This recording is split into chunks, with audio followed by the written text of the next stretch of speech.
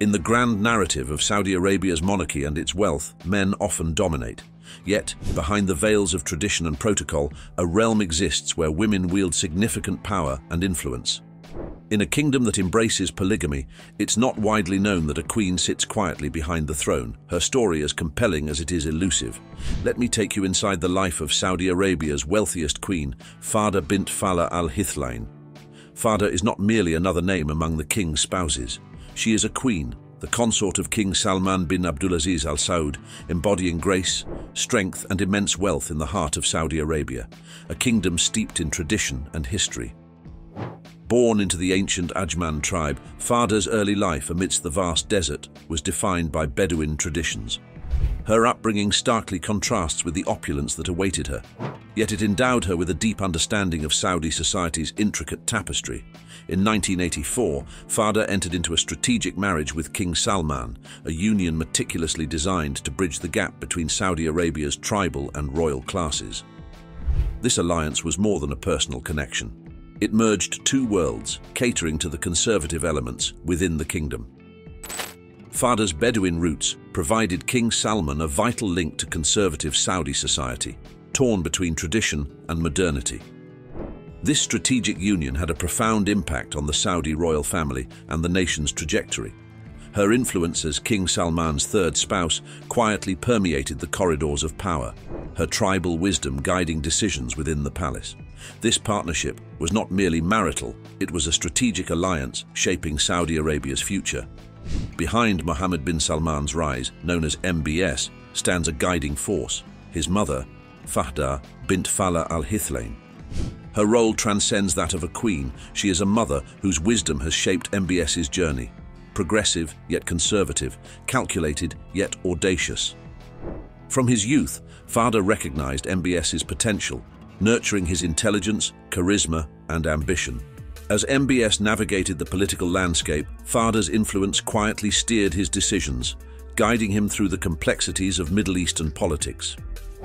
While Fada's counsel remains largely private, insiders attest to its significant impact on MBS's political instincts. Her wisdom ensures that his decisions are informed and strategic, particularly during pivotal moments in Saudi Arabia's political landscape. During pivotal moments like the Saudi purge of 2017, Fada played a crucial, albeit discreet, role in advising on significant governance changes that reverberated throughout the Middle East. Her counsel was instrumental in shaping decisions that transformed Saudi Arabia's political landscape.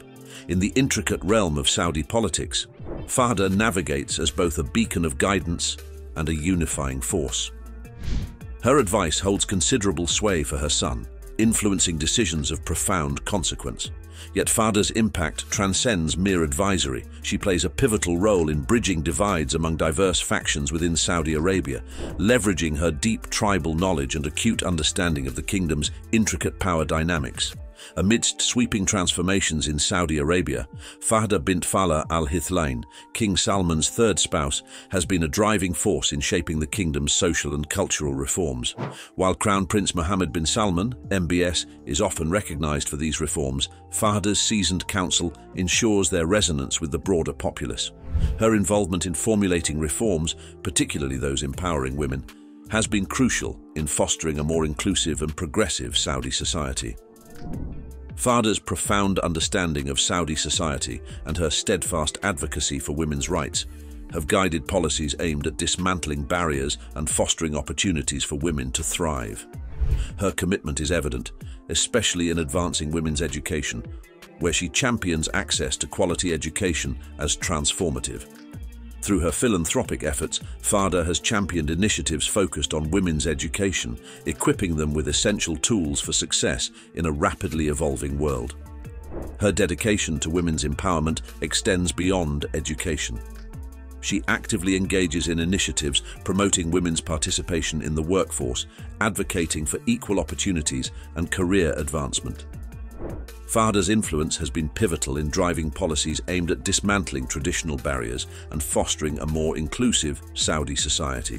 While Crown Prince Mohammed bin Salman, MBS, often takes the lead in these reforms, Fada's strategic guidance ensures their resonance with the broader public. Her adeptness at bridging tradition with progress has been instrumental in shaping policies that modernize Saudi Arabia while preserving its cultural essence. Fada's deep tribal wisdom and keen understanding of power dynamics make her an invaluable advisor in navigating social change. Her involvement in formulating and implementing reforms goes beyond policymaking, engaging closely with stakeholders to ensure their success. Fada's cultural insight has cemented her role as a significant voice in shaping the narrative of these reforms. Her commitment to women's empowerment and broader social change has made Fada a formidable figure within Saudi Arabia's social fabric. Her philanthropic endeavors, particularly in women's education and healthcare, have left a profound impact on Saudi society. Fada pursues these transformative goals incrementally, embodying responsible influence in her endeavors. Alongside Fada, other Arab queens have also made remarkable strides. Queen Rania of Jordan, with a net worth of $750 million, is renowned for her advocacy in public health, education, and women's rights, notably opposing honor killings. Born in Kuwait, she met Prince Abdullah II bin al-Hussein in 1993, marrying him 6 months later, becoming a global advocate for progressive causes in the Arab world. Queen Lala Salma of Morocco, worth $2.1 billion, is the first wife of a Moroccan ruler to receive public acknowledgement and a royal title. Though she hasn't been seen in official capacity since December 2017, amid speculation of divorce from King Mohammed VI, she has represented Morocco globally and championed cancer and HIV/AIDS prevention in Africa. Sheikha Moza of Qatar, also valued at $2.1 billion, co-founded and chairs the Qatar Foundation for Education, Science and Community Development. Recognized for her promotion of education and community development, she holds honorary degrees from prestigious universities. Queen Saleha of Brunei, with an estimated net worth of $28 billion, serves as Brunei's queen consort and has supported numerous charitable causes while promoting Bruneian traditions and environmental conservation. While the wealth of the Saudi royal family is often discussed, the breadth and impact of their contributions to societal progress and global advocacy are less frequently recognized. They've amassed vast fortunes through ventures spanning oil, real estate, technology investments, and sports. Saudi Arabia has been deeply engaged in a multi-billion-dollar sports investment project for several years. The Saudi royal family's wealth is reputedly in the hundreds of billions, derived from their extensive global investments, though the exact figures remain elusive due to their diversified and private nature. Their wealth isn't merely a status symbol, it wields substantial influence in global politics. Rooted in oil revenues since its discovery in the 1930s, the Saudi royal family's wealth is anchored in Saudi Aramco, the world's largest state-controlled oil company. Their control over this industry not only enriches them, but also grants significant geopolitical power, shaping global oil dynamics. These oil revenues have funded both the luxurious lifestyles of the royal family and extensive government projects aimed at modernizing Saudi Arabia. Their investments span infrastructure, education, healthcare, and other sectors, pivotal in transforming the nation into a global economic powerhouse. Beyond oil, diversification has been crucial, evident in strategic investments through entities like the Kingdom Holding Company. This conglomerate boasts a diverse portfolio, including real estate, technology, and finance, with stakes in global giants like Citigroup and Twitter. Luxury hotels and major infrastructure projects further showcase their financial prowess and global influence. These investments not only generate substantial revenue, but also symbolize their opulent lifestyle and expansive global footprint. Embracing the digital age, the royal family has strategically invested in technology and innovation, backing tech companies, startups, and venture capital funds. This forward-thinking approach ensures their wealth adapts and grows in a rapidly evolving global landscape. Their grand residences, epitomized by the Al Yama Palace in Riyadh, exemplify their immense wealth. Spanning 4 million square feet, this architectural marvel features lavish Italian marble interiors, intricately adorned ceilings, and a wealth of luxury amenities, from a private movie theater to bowling alleys and opulent swimming pools. These investments and properties not only underline the Saudi royal family's economic might, but also their strategic vision for the future, solidifying their position as key players on the global stage. The Saudi royal family owns an array of prestigious properties worldwide, not limited to the Al Yama Palace. These residences serve as venues for governmental functions and meetings, reflecting their considerable influence and financial prowess. Situated amidst lush gardens, the Al-Ajah Palace on the outskirts of Riyadh provides a tranquil setting for significant gatherings. Similarly, the Erga Palace in central Riyadh hosts various official events, further highlighting the family's stature. Beyond Saudi Arabia, their portfolio includes estates that serve as luxurious retreats and symbols of global influence. These properties are meticulously maintained, offering unparalleled comfort and extravagance. For instance, the Mar-a-Lago estate in Palm Beach, Florida, acquired in the 1980s, sprawls over 20 acres with a mansion boasting Atlantic Ocean views, private beach access, tennis courts, and a world-class spa. Another standout is the Chateau Louis XIV near Paris, a masterpiece inspired by Versailles, featuring elaborate gardens, ornate interiors, and modern amenities, a testament to the family's refined taste and opulent lifestyle. These residences aren't just lavish retreats but symbols of power and wealth, hosting diplomatic meetings, state visits, and grand events that underscore the family's global influence. Moreover, the Saudi royal family has curated a remarkable art collection spanning centuries and encompassing diverse styles and mediums. This collection includes traditional Islamic art and contemporary masterpieces, reflecting their commitment to cultural heritage and artistic excellence. Their acquisition of Leonardo da Vinci's Salvator Mundi for $450 million, outbidding Qatari rivals, garnered global attention and underscored their prominence in the art world. This painting, depicting Christ as the savior of the world, highlighted their significant presence in the global art market. Displayed prominently in palaces like Al Yama in Riyadh, these artworks include pieces by renowned artists such as Pablo Picasso, Jeff Koons, and Takashi Murakami, showcasing their deep appreciation for artistic expression and cultural legacy. The Saudi royal family's art collection enhances the luxurious interiors of their palaces, reflecting their sophisticated taste. Beyond their residences, these artworks are showcased in global museums and cultural institutions, underscoring their cultural contributions. Their patronage extends to supporting artists from Saudi Arabia and the Middle East, providing global platforms for their talent.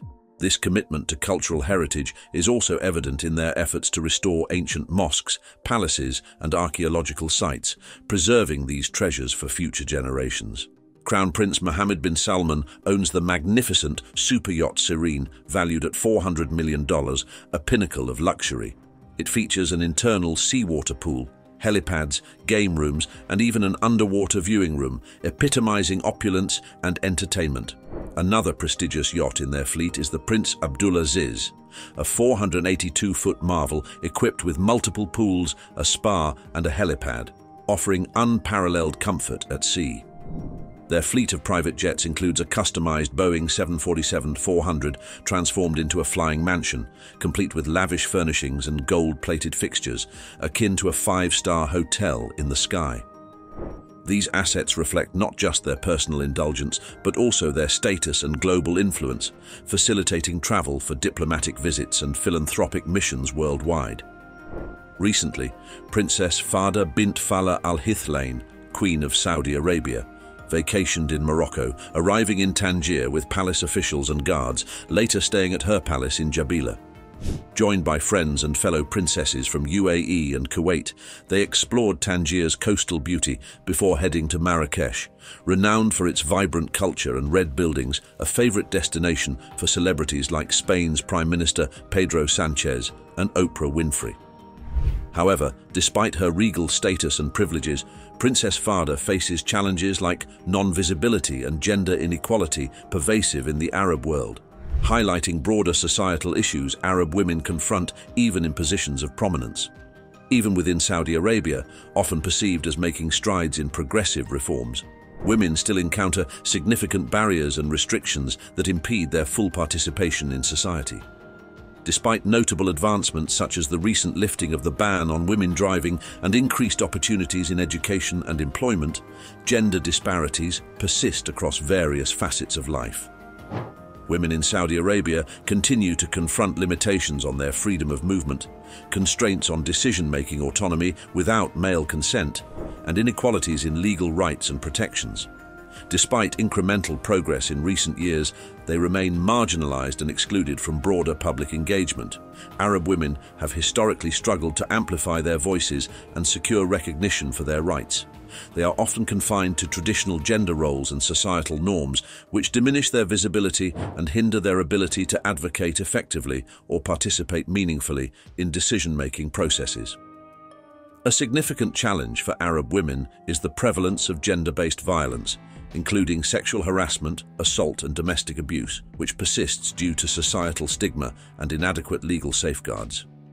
The Arab Spring, initially promising greater freedoms and equality for all, unfortunately failed to deliver meaningful change for women. Instead, it highlighted enduring issues such as sexual violence, harassment, and discrimination that women in Arab societies confront daily. During the Arab Spring uprisings, women played pivotal roles alongside men in protests, advocating for political reform and freedom. However, their involvement was often romanticized and short-lived. When their focus shifted to demanding gender equality and an end to discrimination, they encountered resistance and backlash, relegating them once more to secondary status. Despite these challenges, Qatar has made significant strides in education, with women constituting 70% of university students. This increase in educational opportunities has empowered women, equipping them with knowledge and skills to pursue their ambitions and challenge societal expectations. Nevertheless, persistent challenges remain, including cultural traditions like cousin marriages, which are deeply ingrained in Qatari society. For example, statistics from 2010 reveal that 47% of marriages in Qatar were between blood relatives, reflecting ongoing cultural norms that influence social dynamics and family structures. Cousin marriages, often seen as a means to preserve cultural identity and lineage, also pose potential risks, such as increased prevalence of genetic disorders and health complications in offspring. Efforts are underway to address this issue through targeted awareness campaigns aimed at educating the public about these risks. These initiatives encourage individuals to consider alternative marital options and reflect on the long-term health implications for future generations. In Qatar, health institutions are actively involved in initiatives to tackle this concern, emphasizing the importance of safeguarding public health and promoting healthier family structures. However, it's crucial to balance the preservation of cultural practices with upholding women's social status and autonomy. While cousin marriages are deeply rooted in cultural traditions, they should not serve to restrict women to traditional roles or limit their agency. Recognizing that culture evolves, the younger generation in Qatar is increasingly embracing a global perspective while maintaining connections to their cultural heritage. This evolving mindset fosters a growing understanding that customs and traditions should not hinder women's ability to make independent choices about their lives. As societal attitudes toward marriage and family evolve, there is optimism that restrictive practices limiting women's choices will gradually diminish. This shift paves the way for greater gender equality and social progress in Qatar and beyond. Another contentious issue in Qatar revolves around the perception of domestic supervisors. A recent advertisement seeking Qatari women for domestic supervisor roles sparked controversy within the country. Critics argued that such advertisements undermine women's dignity and social status by perpetuating outdated stereotypes and limiting their opportunities for professional advancement. This reaction underscores the importance of challenging societal norms and recognizing the diverse roles that women can and should play in society. Arab women have historically faced misrepresentation and marginalization in Western media, often depicted as voiceless and confined by veils, which perpetuate stereotypes that fail to capture the complexity of their experiences. It's vital to acknowledge that Arab women have been pivotal in social and political movements, standing alongside men in advocating for political reform, social justice, and individual freedoms. Their contributions have been marked by courage and resilience in challenging oppressive systems and striving for a more equitable society. Despite their active engagement across various spheres, Arab women remain significantly underrepresented in mainstream media. Studies indicate that they are featured in hard news stories only 1/5 as often as men, contributing to their ongoing invisibility in public discourse. This lack of representation not only hinders their advocacy for rights and interests, but also perpetuates harmful stereotypes and misconceptions, impeding progress toward gender equality and social justice.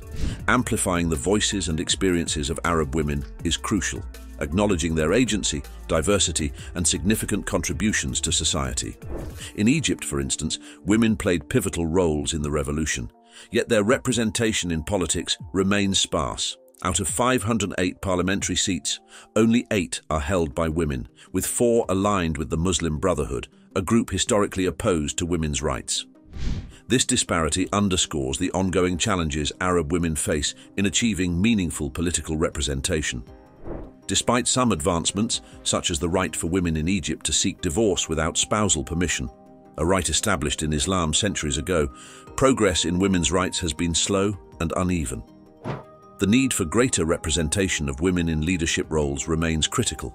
Role models are essential in inspiring and empowering women to pursue such positions, challenging norms dominated by males and dismantling systemic barriers. The presence of women in politics signifies a significant shift, demonstrating that gender should not hinder success in governance. However, progressing from mere representation to substantive leadership requires addressing deep-seated biases and structural obstacles. Political empowerment and awareness are pivotal, with education serving as a catalyst for equipping women with skills to navigate complex political landscapes and assert their roles in decision-making. Yet, challenges persist, casting uncertainty on the trajectory of women's rights in certain Arab regions. The resurgence of political Islam in nations like Tunisia and Egypt has raised concerns about potential setbacks for women's rights. Some religious discourses seemingly contradict gender equality, often exploited to restrict women's rights using patriarchal interpretations of Islam. It is essential to differentiate between Islam's intrinsic principles of equality and justice and patriarchal interpretations that oppress women. Advocates for women's rights strive to promote an inclusive and egalitarian understanding of Islam, reclaiming it as a source of empowerment rather than oppression. This effort aims to create a future where women are not only visible, but also respected leaders in their communities and beyond. Recognizing the vast diversity among Arab women, spanning various backgrounds and experiences, is critical. Their stories and perspectives contribute to a broader narrative that deserves amplification and recognition. This approach ensures that women's rights and gender equality efforts are inclusive and equitable across all societal strata. If you enjoyed this content, click on the card displayed on your screen for more related videos.